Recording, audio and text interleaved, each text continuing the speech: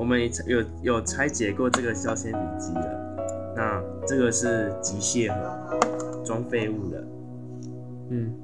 然后，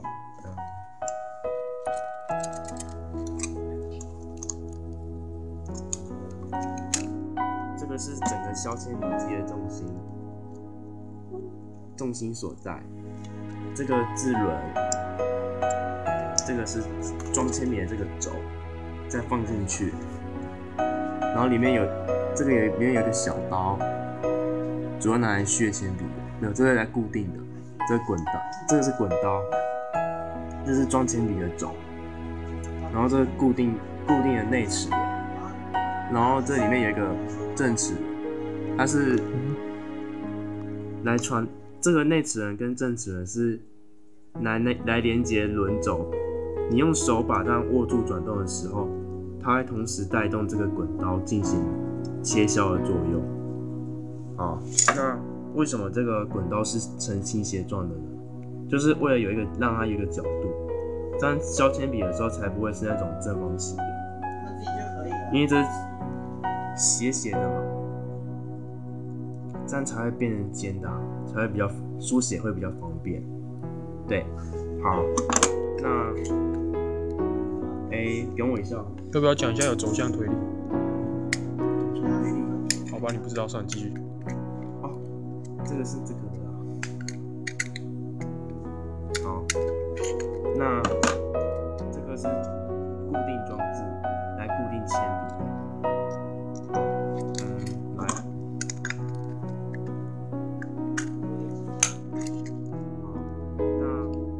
主要是拿来固定铅笔，把它拉出来，可以夹住。因为如果太短的话，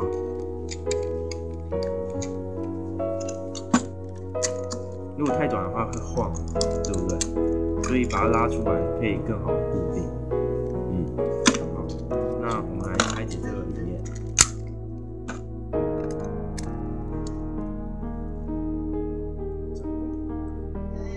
你拉下来的话就 OK。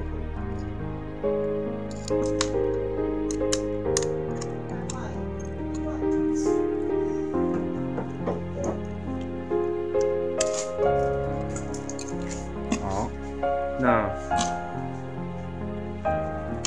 这两个弹簧是让这个固定装置保有弹性。好，开始拆解。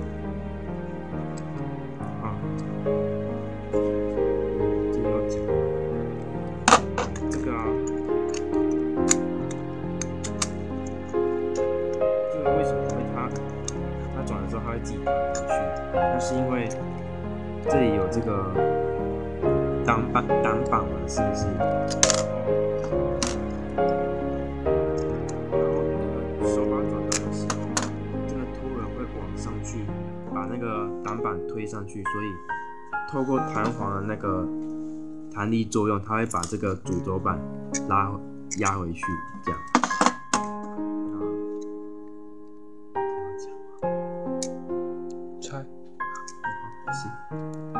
不讲没关系，但是要拆。这是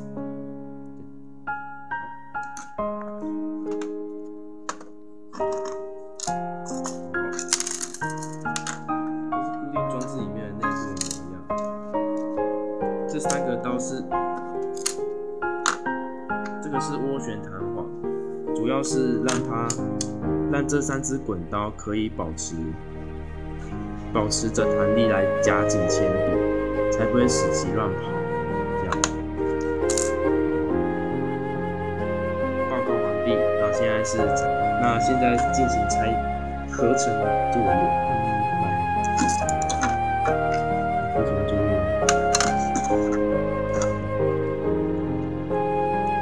你不先暂停确认不会弹开吗？你不先暂停确认不会弹开？不会，是不会啊，怎么可能会呢？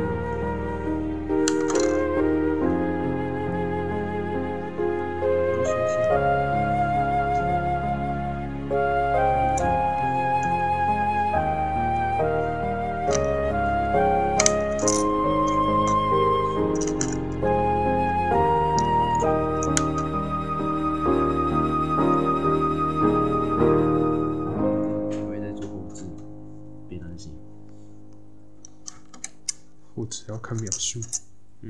算了。哎，还有一组就10分钟。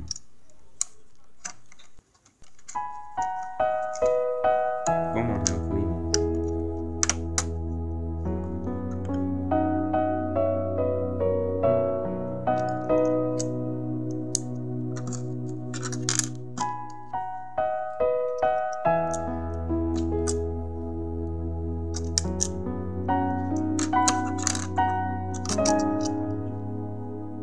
？6分47。